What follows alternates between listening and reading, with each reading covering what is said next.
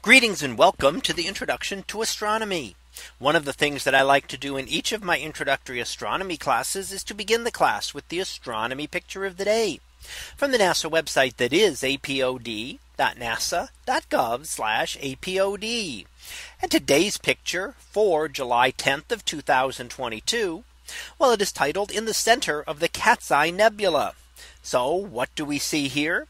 Well, this is the Cat's Eye Nebula, known as NGC 6543, and it is an example of a planetary nebula, and a very complex one at that. There are other planetary nebulae which show different structures. And in fact, the well-known Rig Nebula almost looks like a bubble spreading out from a central star.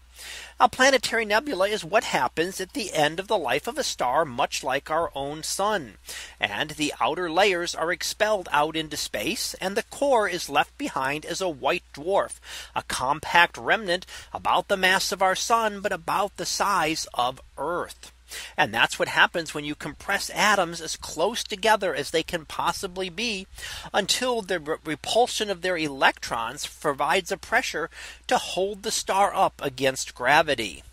Now here we see a very complex one, and not just a very simple one, where it looks like there are multiple layers. So one of the ideas is that could this be part of a binary system, where the white dwarf star that we see at the center here is actually orbiting with another star? And could that cause all of these different expulsions that we see and different layers that we see in terms of the nebula? So that's one of the thoughts, because it is so complex, that perhaps our sun will not end up looking something like this, but will look more like just a single ring around it in the distant future, when the sun reaches this kind of phase.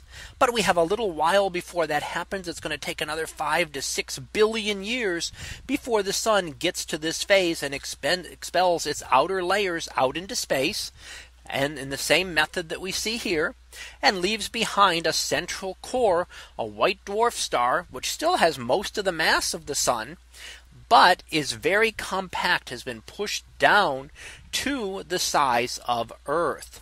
So astronomers study many different types of planetary nebulae to try to better understand the process by which these objects form. They consist of only a very short period of life of a star. So for a star like our own sun, it might spend 10 billion years as its normal life as it is right now. And it may take another billion to evolve and go through the giant phases before it reaches the planetary nebula phase. But by the time we get here, we're talking only tens of thousands of years.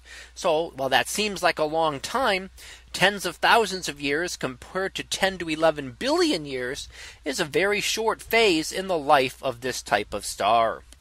So that was our picture of the day for July 10th of 2022. It was titled "In the Center of the Cat's Eye Nebula." We'll be back again tomorrow for the next picture, previewed to be Sahara Andromeda. So we'll see what that is about tomorrow. And until then, have a great day, everyone, and I will see you in class.